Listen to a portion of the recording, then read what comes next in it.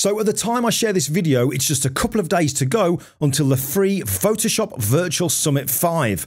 And one of the two classes I'm presenting is called The Colour Conundrum, How to Manipulate Colour in Photoshop. Now in that class I go through a load of techniques all based on colour.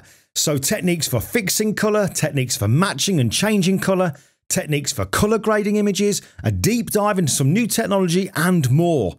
Plus, I've also written a full workbook to go with the class too. Now, one of the things I cover in there that is vital is how to start off with the correct colours before you do anything. And that's what I want to give you a look at in this video. How to colour correct your images, and also an extra little technique added at the end to take it a step further. So with this image open in Photoshop, I'm going to choose a levels adjustment layer. I could have chosen a curves adjustment layer. It makes no difference because all we're after is this auto button, and you'll find that in both. Now, if I just click on the auto button, you can see that it doesn't really help us out, and that's because it isn't using the best auto options. But we can change that. And there are two ways we can access the auto options. We can either go to the menu in the top right of the adjustment layer properties here, these three horizontal bars, and in here just choose Auto Options. Another way we could do this is to hold down the Option key on Mac or Alt key on Windows and simply click on the Auto button. Both of these ways will open the auto options that we see here.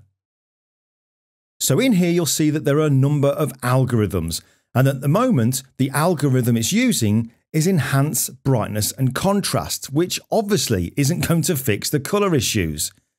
Now there are other algorithms here to choose from though. Enhance Monochromatic Contrast, Enhance Per Channel Contrast, and Find Dark and Light Colours, and this is the one that we want. So look, if I choose the Find Dark and Light Colours algorithm, immediately we can see a change in the picture. The colours now look way better and much closer to what we would expect them to be. It's also good practice as well to tick the Snap Neutral Midtones checkbox.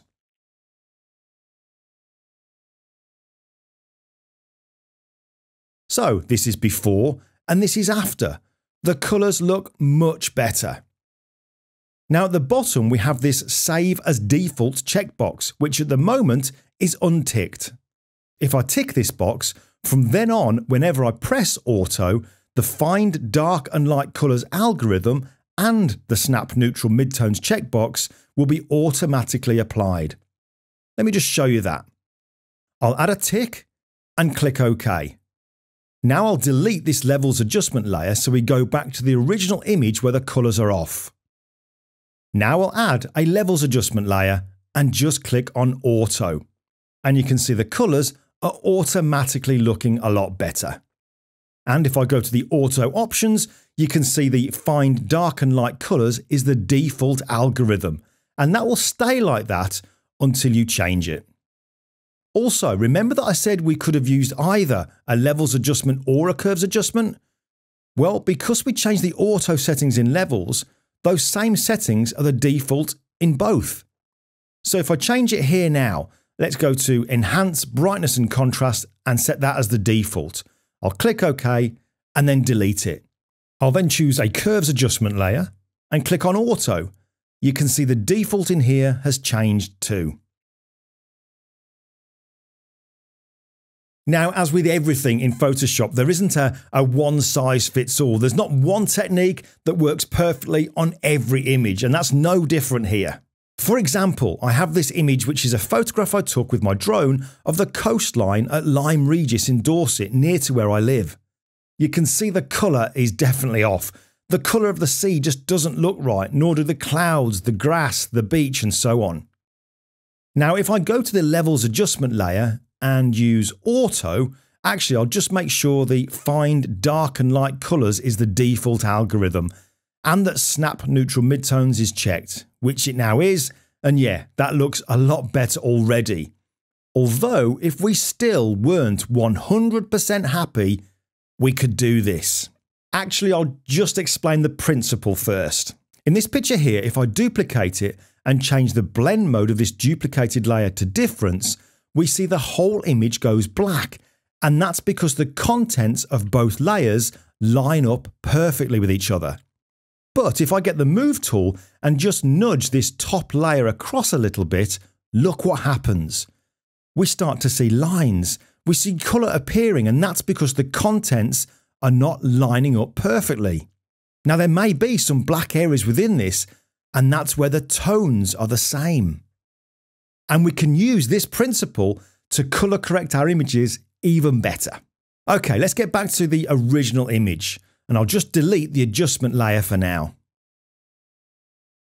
I'll add a new blank layer, then go to Edit, Fill, and choose 50% grey. I'll then change the blend mode of this layer to difference.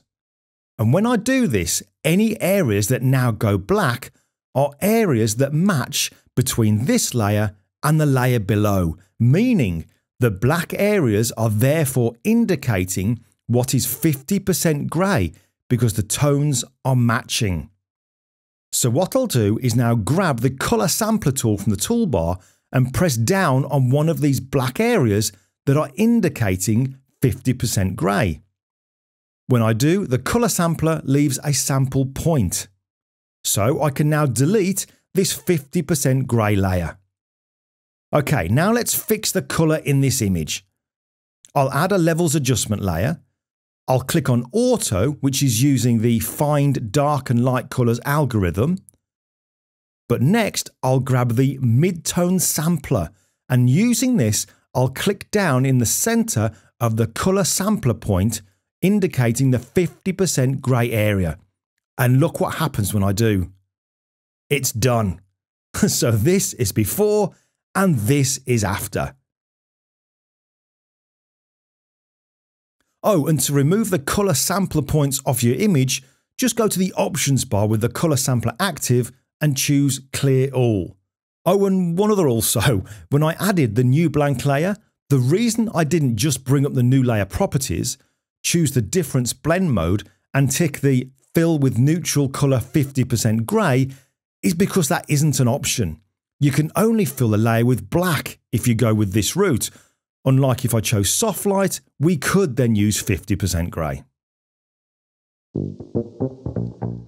So this and a lot more I cover in one of my 2 classes at the Photoshop Virtual Summit 5, which starts this coming Monday, October the 30th, with 40 classes going out over 5 days from 20 instructors that you can watch completely for free for 48 hours after each session is released. And you can do that just by registering for a free pass using this link. Now you need to register for your free pass before the summit starts this coming Monday, otherwise they'll no longer be available.